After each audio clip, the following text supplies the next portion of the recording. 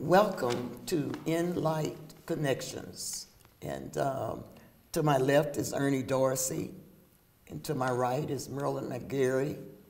And we are here with you once again to share with you what we believe that God has put on our hearts to share with you. And the last session, we talked about the prophet and the apostle. And so today we have gave the title or the theme fivefold ministry, because those two are two of the five ministry gifts. And Jesus gave those just before he ascended into heaven. And I wanted to ask Prophet McGarry to read that scripture for us. Okay. Ephesians 4:11 through 13, I believe. Yep. New King James Version reads, "And he himself gave some to be apostles, some prophets, some evangelists, and some pastors and teachers, for the equipping of the saints for the work of ministry, for the edifying of the body of Christ, till we all come to the unity of the faith and of the knowledge of the Son of God, to a perfect man, to the measure of the stature of the fullness of Christ, that we should no longer be children tossed to and fro and carried about with every wind of doctrine, by the trickery of men and the cunning craftiness of deceitful plotting, but speaking the truth in love, may grow up in all things into him who is the head." You want me to do 16? You can, yes. "Christ, from whom the whole body, joined and knit together by what every joint supplies, according to the effective work by which every part does its share, causes growth of the body for the edifying of itself in love."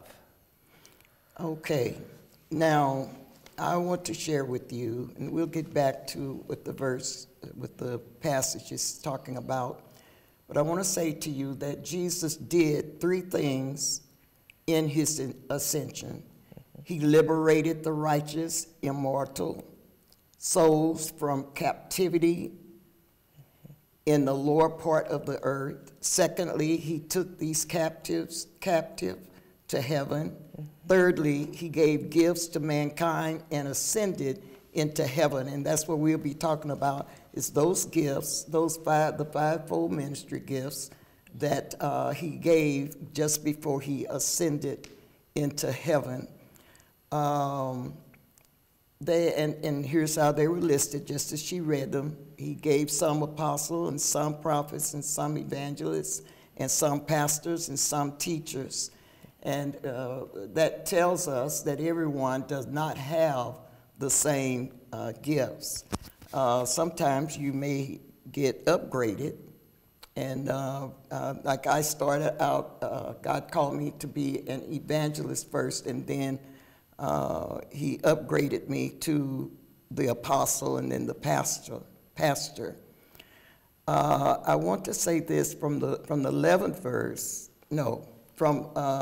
from what I read, that the purpose of the gifts, that's what I want to share. Start at verse 12, where she read through there, for the perfecting of the saints, for the work of the ministry, for the edifying of the body of Christ. And the first one that's in line, and I'm going to read how I looked it up. And I am an apostle, but I can only tell you how I operate. So I want to share with you how Dex describes the apostle. And so in the Greek word is apostolos, and that a delegate, one sent with full power of attorney to act in the place of another, the sender remaining behind to back up the one sent. And so in the case of Christians, it means God sends them to do what he himself would do if he went, if he was here. So like Jesus left us all Christians in the power, with the power of attorney, as a power of attorney. So now I want to turn it over for discussion with you ladies. What would you like to add to what I have shared? When we talk about the fivefold ministry gifts, what I have been taught was that the individuals, those that God has given that gift, is actually the gift. So the gift of the fivefold minister, the minister is the gift to the body of Christ. And as you mentioned, the main purpose is to train and equip the saints or the body to do the work of the ministry. Mm-hmm. That the fivefold are not the ones to do all of the work of the ministry, mm-hmm. but they're the ones to help lay that foundation to build and to train. And then I had just a real specific focus for each of the offices. Okay. Teachers train and equip, or they ground you, root and ground you in the word. Mm-hmm. The evangelists, they reach and save. So they gather in the saints or the body of Christ or the sheep. Mm-hmm. Apostles, they expand the kingdom by their governing and the vision that God would give them. Mm-hmm. So they mainly are a headship position. Pastors shepherd the sheep. That's or good. Feed the sheep. That's good. You can't look at a pastor and think a pastor is going to lead a large group. They're gifting, and you know a pastor when you know a pastor's heart. Mm-hmm. They love the sheep no matter what. Mm-hmm. They have such patience for the sheep. So the other role for a pastor is to guard the sheep. And then the fifth office, the prophet. Prophets reconcile people back to God. They say sometimes things that people don't want to hear, but they need to hear. They help people hear the voice of God for themselves. So they help guide the sheep or the body. Mm-hmm. That's kind of their main role. Mm-hmm. But all fivefold ministers should be able to teach and preach, lay foundation, support, and be a part of leadership. Mm-hmm. That's good. I agree. My gifts are dominant in the prophetic and then the teacher. And so there's teaching that goes forth, and then there's also the prophetic voice. Mm-hmm. So those are my strengths, is in those two. Mm-hmm. And so the gifts can be connected. Oh, yeah. And yes. One person can operate in more than just one mm-hmm. gift. Mm-hmm. Exactly. I think I agree with you, because I'm thinking with an office, some camps teach, the apostle and the prophet office don't even exist anymore. That was for back when, but we know that's different because right. we just read it in Ephesians, which is New Testament, which is the current church age, mm-hmm. That they do exist. But what my teaching and upbringing and understanding is that you function in one office, mm-hmm. and as Apostle Laretha just shared, she began in the evangelistic mm-hmm. flow and thrust, but promoted up to an apostle. Mm-hmm. So it does take a lot of training to become fill the shoes or feel that you're ready to be released, licensed, and ordained mm-hmm. as a minister or an office calling, especially for that of a prophet and an apostle. There's a lot of foundation that has to be laid. And then I was just going to add what Prophet Ernestine shared about her she knows her giftings. Mm-hmm. Her office is one, but her giftings, which could be the anointing, mm-hmm. which is different than the office, yes. can be real strong in certain areas. Because I know you're a psalmist, worship leader. Right. So that's another area or vein that God will have you in. Then you've got people who are intercessors. Mm-hmm. That's right. But not all intercessors are prophets. Mm-hmm. or in a stand. You don't have to be in an office to be an intercessor is what I'm wanting to say. That's so true. At one point, man, I tell you, I was a strong, I still, get in and pray and labor and like that, but God would have me praying for Africa. Ghana was one. I think it's Ghana. Ghana. Yeah. And then I would hear on the radio some things that were going on there. So, Right. yeah. Yeah, an intercessor is one that's very sensitive to the Lord and has a very strong relationship with Him. And he can depend on them to pray through a matter or an issue.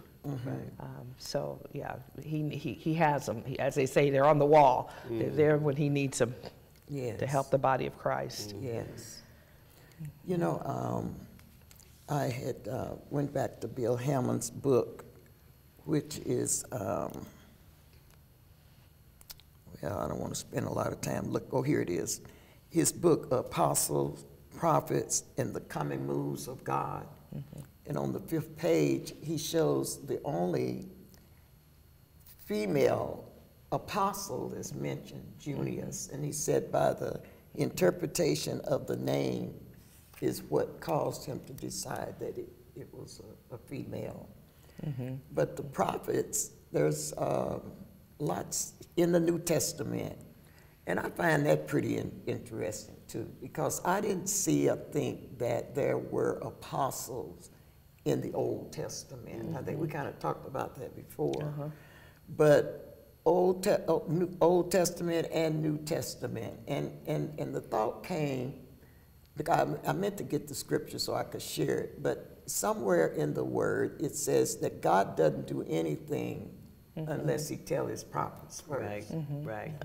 To the Old Testament. Right. So I can see why they would be Old Testament and New Testament. Isn't that Exactly. awesome? Amen. A little revelation for me.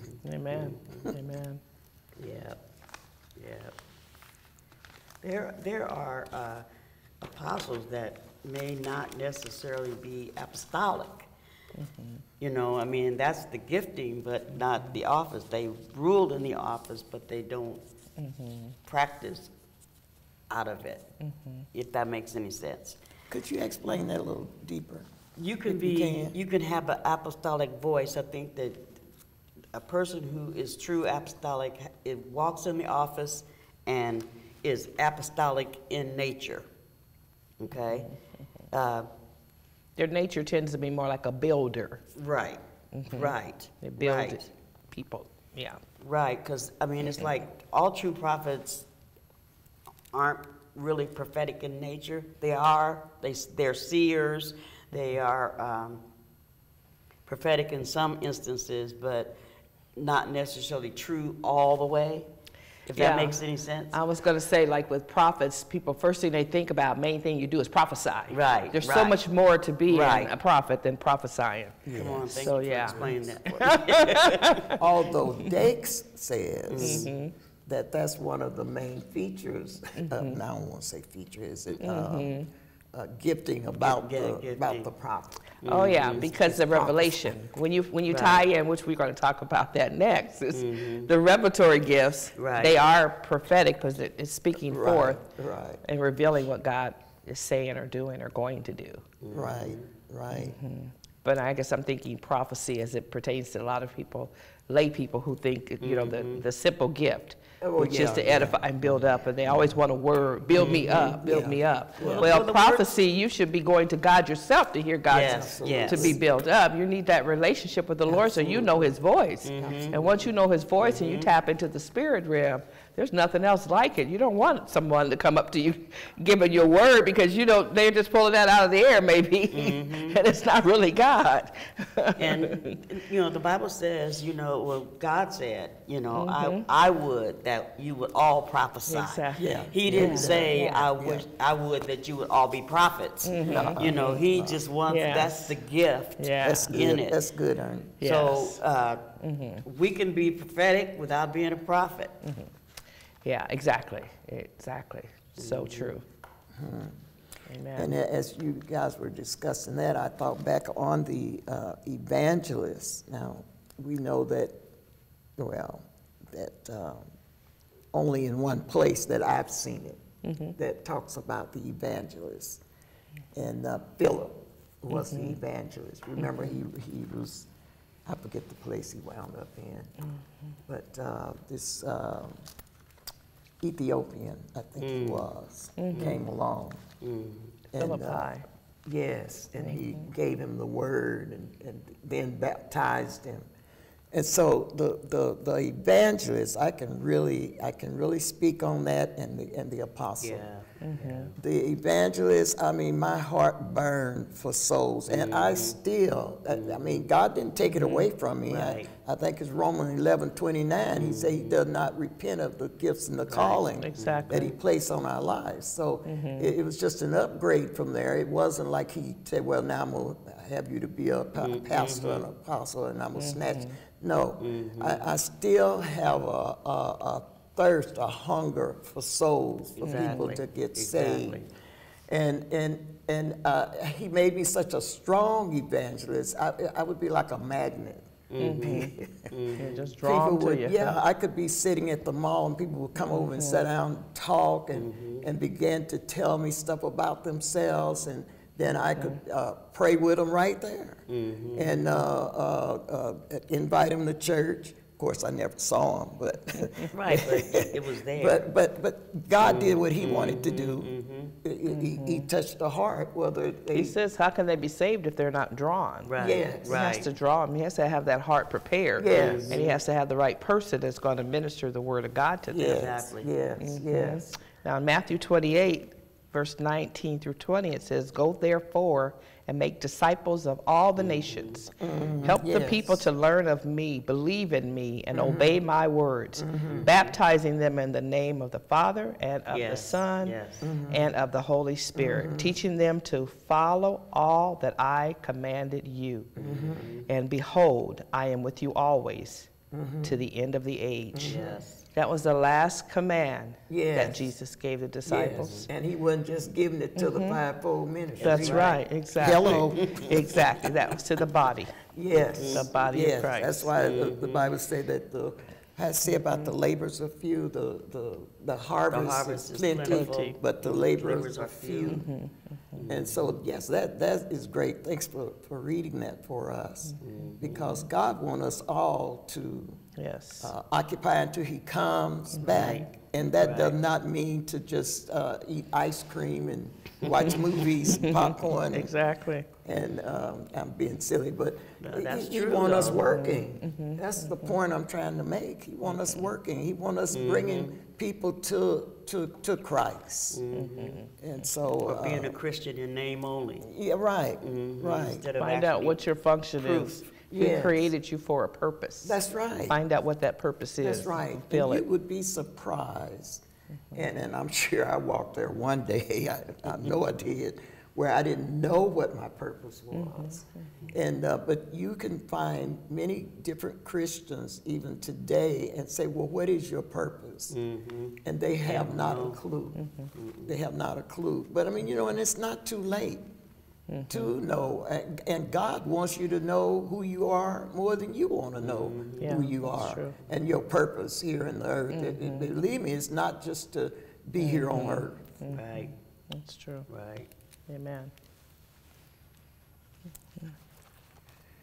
So, the pastor, I'm telling you, that is a place to be. And I never want to do none of it, No. to be quite honest.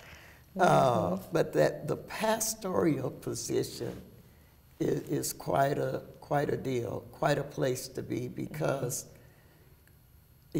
like you read, they are supposed to be there to shepherd the people and to protect the people, but sometimes they can get sidestepped because of how people look at things and how people think.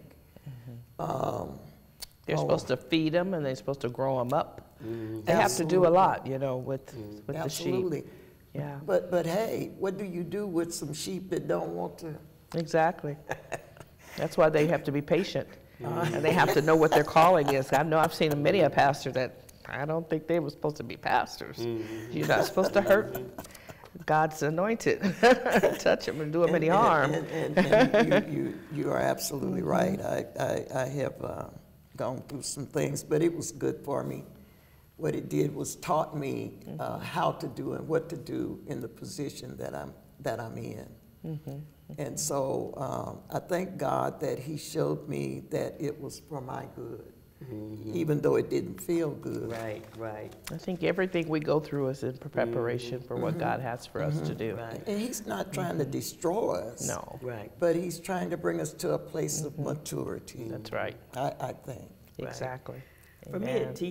it teaches on the first level that the place that God really wants us to get to, as far as his sheep go. And that's why he says, my sheep know my voice, and a stranger they will not follow, because there's a way that God treats us, and we always go to people who treat us with respect, who treat us with love, because we're not that lovable sometimes, but he loved us no matter what. You know, he just, you know, sometimes we're stubborn to repent, but God, he will, whether we repent or not, he will still forgive us. He would forgive us of our sins. That's right. And so, you know, that's how he wants us to treat one another. He wants us to nourish the sheep, you know, and not destroy them. And so that's my goal, is to be at that point, you know, to show them, to love on them, you know, because I know I'm not always lovable, but, you know, you have to learn to love. And that's the first thing that God showed us, was love. Amen. Mercy, have mercy on us, Lord. You know, real quick, because I want you to give that prophetic word. When I got saved at 89 years old, but when I came back to the Lord, truly came back to serve him, I'm telling you, I wanted to see everybody be saved. And I brought that up because the first thing in the 9 gifts of the 9 fruit of the Spirit is love. And so I think that some people, when they get saved, they don't get, I know they don't. We don't all get the same dose of everything, you know. No, we know. And so sometimes the love is powerful with some of us when we come in, because we want to see other people saved. Right. And others, maybe self-control pops up bigger than anything else. But my point is that, just like you said, we must love people, and as a pastor, you can't call yourself having favorites. Yes. Some you do this for, and some you don't do for, and I've learned a lot along the way. Am I perfect still yet? No, God. And I hate to even use this, because the young minister that I know, he preached about that, where people say, God is not done with me yet. And that's because they're doing their stuff, and they want to keep doing it and put it on God that he haven't cleaned them up I'm yet. not perfect. Prophet Merlo, would you go ahead?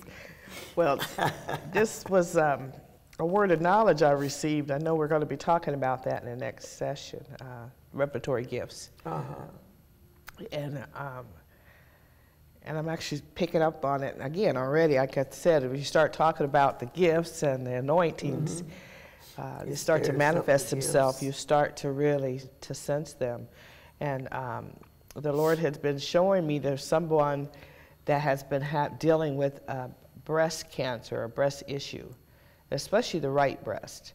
But then, you know, I prayed and I said, okay, Lord, and because when you're an intercessor, you'll get prayer assignments and not know who they are. Right. I've got names, first names, last names, and then names of people that I know.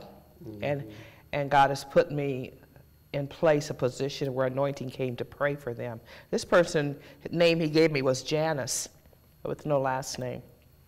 And he says, Janice, he is the healer. He says that you believe in him, that the word is in you strong and mightily. Stand in faith and firm and receive your healing, a miracle from God.